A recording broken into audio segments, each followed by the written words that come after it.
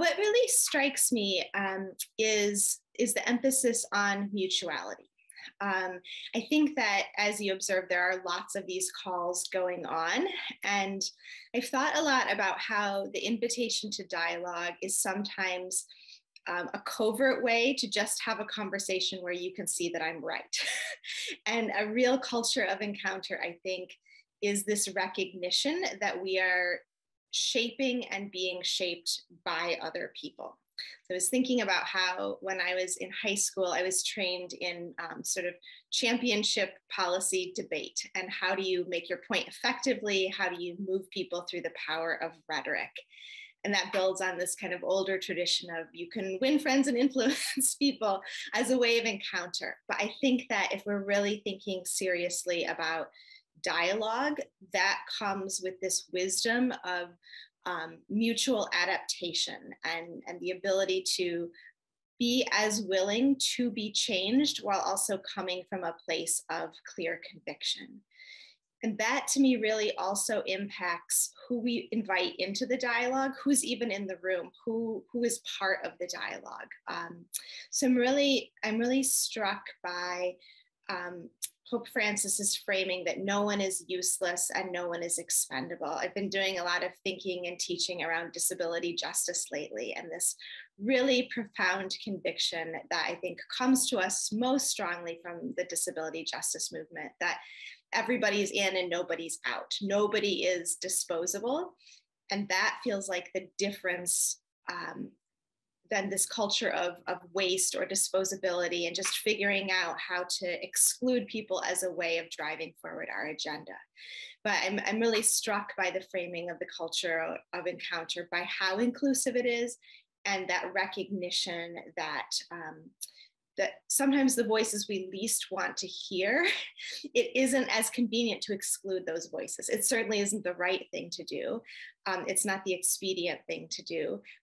But also that is really the space in which we reach a deeper sense of understanding. And I think at this time when the world is becoming so much more polarized, and people are simply encountering each other less by choice, we really have to be intentional about cultivating and tending this deeper culture of encounter.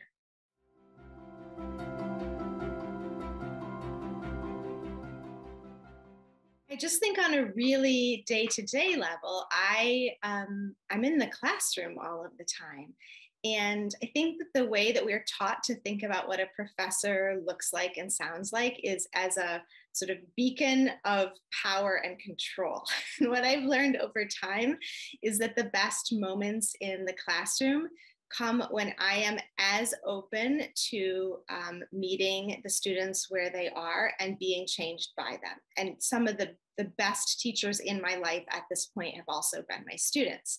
Now, that still does mean thinking seriously about power. It would be very, I think, blithe of me to pretend like there isn't a big power difference between us. But I do think that that idea of being present to each other, especially in this moment when we're present through the Zoom room. And I think I'm thinking about what will it mean to continue to nurture a culture of encounter for my students and for me when we are physically separate. And what struck me very early on is how much humanity still comes through when you are present to each other over Zoom. So we have people's, younger siblings in the frame with us, and we have pets and people's, sorry, my Wi-Fi has jiggled a little bit. We still have this like encounter of people coming in and out of the room. And so that moment of thinking about culture of encounter while being remote has shaped my thinking in some ways about what it means to be present to each other. And also the justice issues around that, to be honest. I think part of the culture of encounter also has to do with dealing gently with one another. And I'm thinking, even as you and I are connecting via Zoom, there are technologies of extraction behind the laptop that I'm using to connect. So even while we can be building connections, This has a carbon footprint. This is implicated in who has access and who doesn't, and what the politics of extraction are. And so I think even when we're thinking about person-to-person encounters, I'm also holding that tension of how this is situated institutionally and actually ecologically.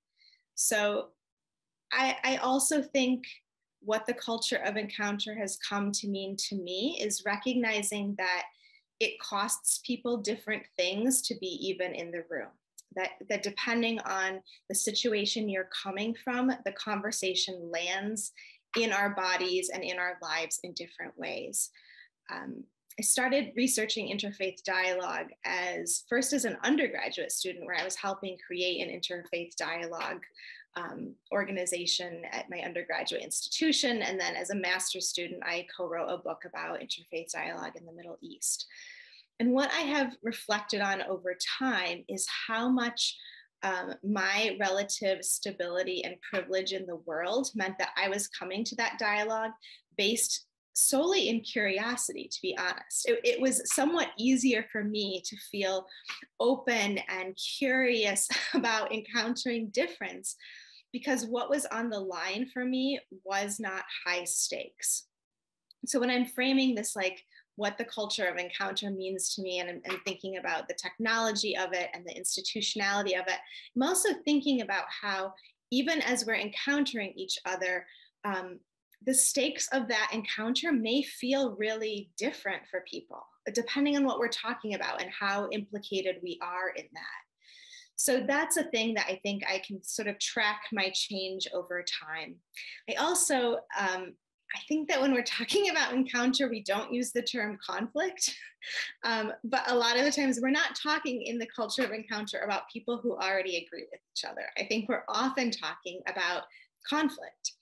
And I think I've come over time to get more comfortable in conflict. If you had asked me this question 10 years ago, I think I would try to tell you how conflict can be avoided.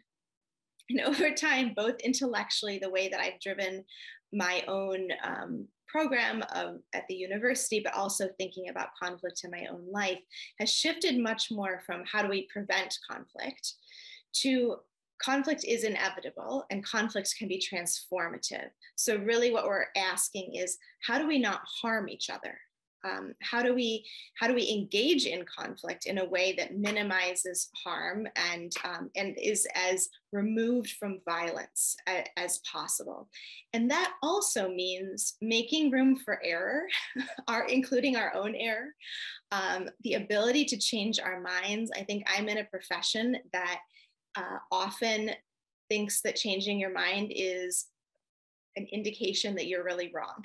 But I am trying to practice and create an ethos around sharing failures and moving away from this brittleness of perfection, that if we don't get it 100% right all of the time, we might as well not say anything at all. But that really requires a practice of vulnerability, and also being willing to not only extend that grace to myself, but also if I am nervous about not getting things perfect, I have to be open and merciful of the fact that the person I most disagree with might also be stumbling a little bit in the way they present it, or they also have to have space to change their mind over time. And offering that grace to ourselves is so much easier than it is to offer that grace to other people. So I think those are some of the ways that I've evolved, and also been changed a little bit in the way that I even think about what encounter means in my own life and in my own work.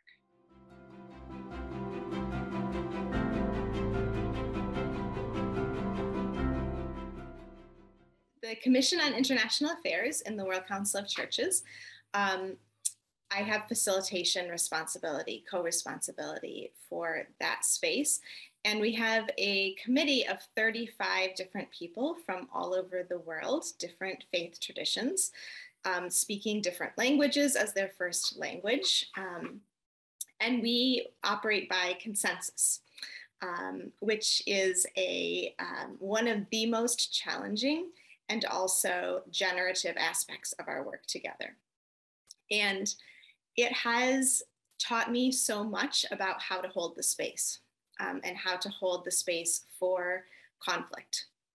So when we are thinking, some of this thinking about how do we offer generosity to each other, I think some of how that work is built is also having the informal encounters of shared meals and taking a walk after dinner together and taking tea together. These ways of getting to know that somebody has had a new grandchild and they're showing us pictures on their phone, or that somebody is got great tomatoes blooming in their garden. Like these ways of building a life together, even while we are aware that we're working together, and we will sometimes be in conflict in the room and then have tea together. And there's a natural inclination to continue that conversation. And from a facilitation standpoint, sometimes that's really good. Sometimes the performativity of difference in the room behind the microphone melts a little bit when we're, balancing tea and standing around together. So sometimes that's good. But I've also thought a lot about the value of breaks.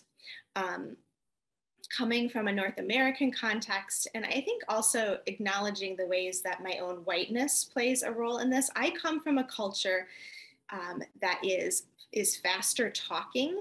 I am an extrovert by nature, and so I can verbally process things on the go. And I have grown up and been nurtured in a culture that values efficiency.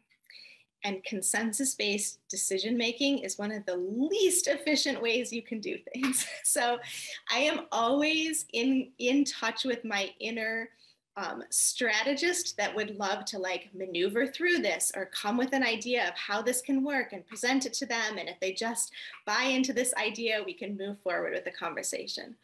Well, what I have really learned over time is how much nurturing the space for difference can involve taking a pause, however fast I'm going, slowing it down, going at half the speed, taking a breath together. With people of faith, I think actually pausing for a moment, a prayerful kind of presence. I've seen some facilitators do a song quickly, like what if we take a moment and actually engage in this artistic side?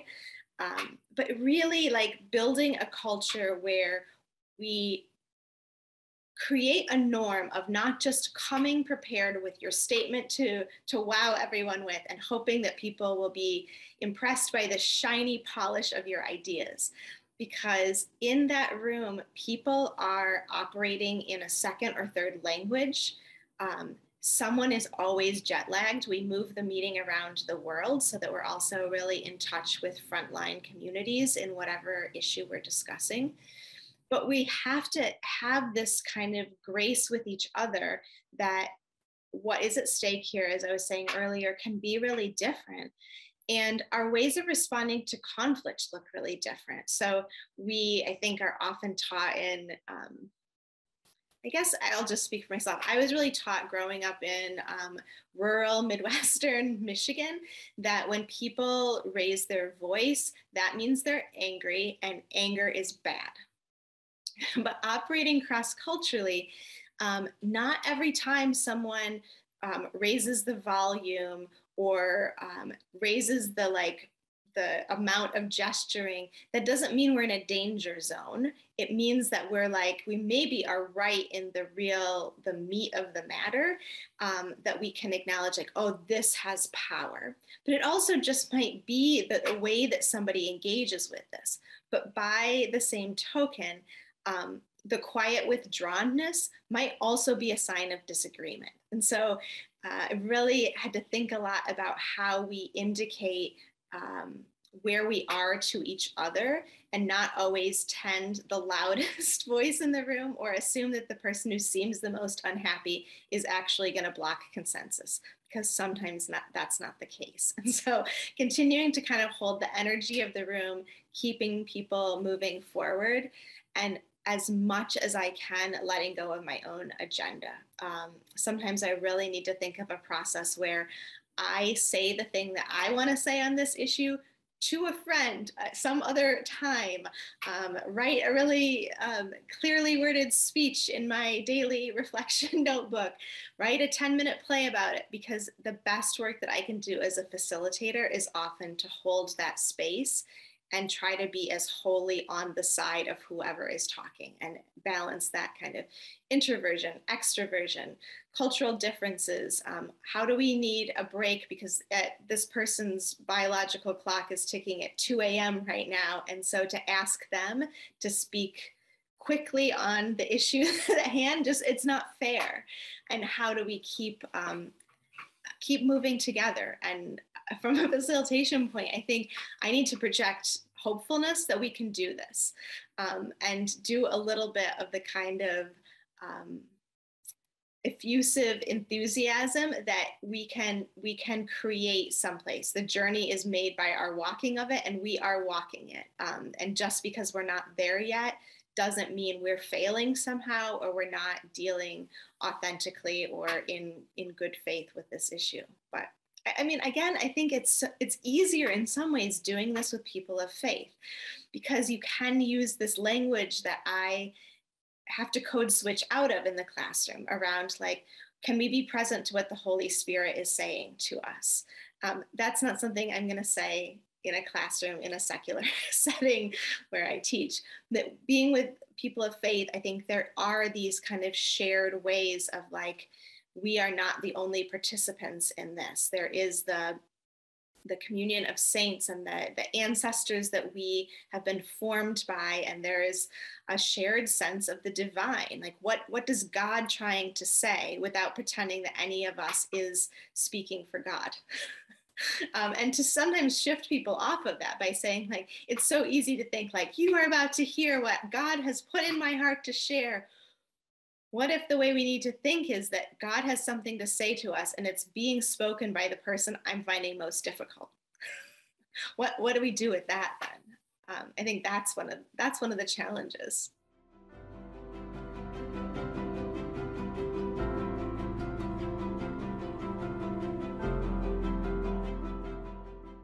I guess two things really stand out for me, and one is actually forefronting the role of artists and bringing artists into the core of the ways we think about policy issues, not treating the arts only as a source of entertainment, but how in the experience of the arts are we learning to encounter the other and hear the humanity of people. So I'm also a playwright, and I think a lot about good playwriting and how telling someone's story. A good play means that there is never a villain that is just all bad. You always have to be thinking, why is this character who's the antagonist also making choices that pursue their own agenda? And that thinking around the architecture of a story and of character building has actually really influenced the way that I see policymaking. Because when I imagine then, and to shift to sort of the nuclear disarmament world, I feel with every core of my being that nuclear weapons are immoral and they violate every single principle about who we say we are, certainly as people of faith, but actually just fundamentally as human beings. And so when I encounter the need to dialogue with people who find security in nuclear weapons, it is so hard for me to get anywhere except you are a dealer in death. But no one is waking up in the morning and telling that story about themselves. Nobody is the villain of their own story. And so I really then have the choice in nuclear disarmament work to think about tactically, how do we move people? Is it through a whole range of very time-honored tactics around nonviolence? I mean, nonviolence has this really profound debate about, do our tactics convince our opponent? And so change is made because your opponent sees your fundamental humanity, really is swayed by the power of your arguments. Or do you actually use nonviolent coercion? You engage in different kinds of tactical actions that are based in nonviolence, but also change your opponent's behavior. So the idea that maybe my opponent will never agree with me that nuclear weapons are abhorrent, but maybe they will stop funding them. Maybe they will stop threatening to use them. Or maybe I will make it so costly for banks that invest in nuclear weapons that they haven't changed their moral opinion on nuclear weapons, but they see that this is a bad investment and remove money. So I think we're always thinking about like whether we convince or use these tactics to change the behavior, regardless of whether your opponent changes their mind or not. And I'm equally fascinated by both of those streams of thinking. I'm part of the international campaign to abolish nuclear weapons.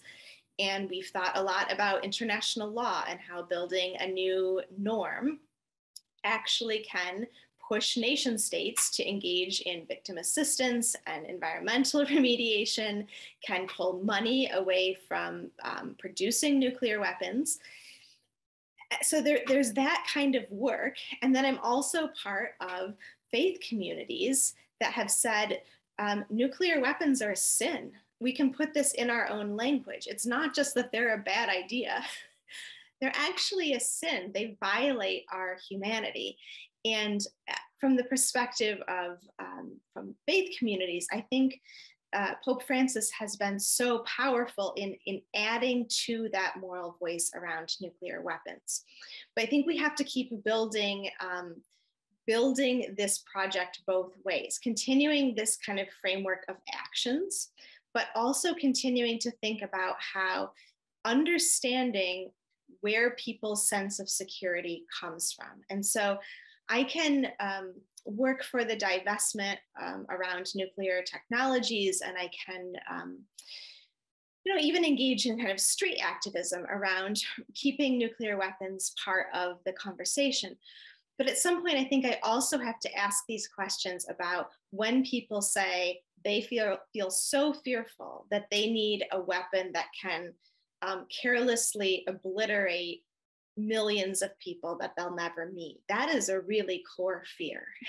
And at some point, I'm going to have to address that fear, because otherwise I am going to go and shift from banning chemical weapons, banning biological weapons, banning nuclear weapons. But if that core fear still exists, then I haven't actually addressed what is driving some of this technology. I can continue to work on these campaigns to limit the harm, and I think we should do that. But there is also this deeper piece around trying to understand, where is that fearfulness coming from? And that does bring me back to art. How do we take seriously the story of the person who feels okay going to work every day and theoretically discussing the destruction that a nuclear weapon can inflict, because that person exists. That is someone's job to kind of game this out. And there's something in their story that has made them think that that's acceptable. And I think if we're really going to make this profound change, I have to understand what that story is and try to address that person's very real fears in a way that also ensure a safety for everyone else.